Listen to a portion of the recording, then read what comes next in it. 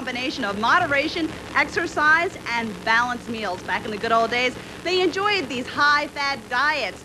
But nowadays, they're saying they're wreaking havoc on our bodies. So is there a really good way to enjoy these wonderful tastes and smells? Here's what the experts have to say. The sound of meat grilling, grease bubbling, smoke rising. Flavor. That's what excites the palate. A familiar, totally mouth-watering experience many Southerners have grown up on. Southern food just nurtures the appetite. It's so smooth. It's just like you don't spit, you don't swallow, and it's just enjoy heaven in your mouth. You gotta have a vice, and to me, good tasting food is a good vice. But just how good are these favorite dishes for your heart and body? The bottom line to it is it's probably not. I wouldn't suggest a stern diet of pig feet.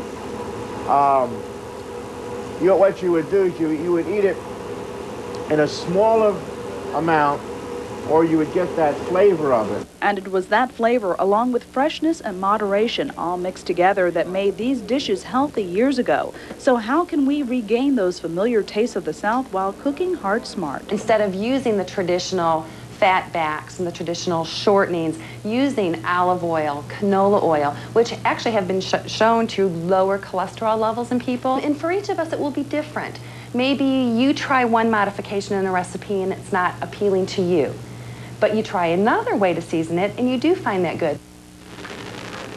Well, we're here in Winston-Salem with Chef Don, and he's cooking up a wonderful dish. Chef, what are you cooking for us? Well, I'm cooking a gullah rice. You know, it comes from the South Islands there off the coast of Carolinas, and this was brought over here from Africa and the Caribbean.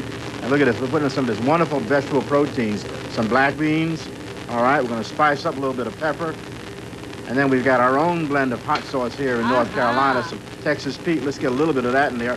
Or if you're really like me, you want to get a lot of that in there. But now, Chef Don, as good as it looks, it's fattening. Well, you know, the flavor is in here, and it's fattening to a certain degree. We've eliminated a lot of the animal fats. We didn't use the lard. We didn't use a lot of those things that are harmful for you. But we did add in a lot of flavor. And let me tell you, moderation goes a long way with everything. All right, and we're looking forward to grabbing a taste of this. And he's got an apple sonker over here for us, too. Right. All right, reporting live in Winston-Salem. Eat your heart out back there at the station. Dia Davidson, ABC 45 News.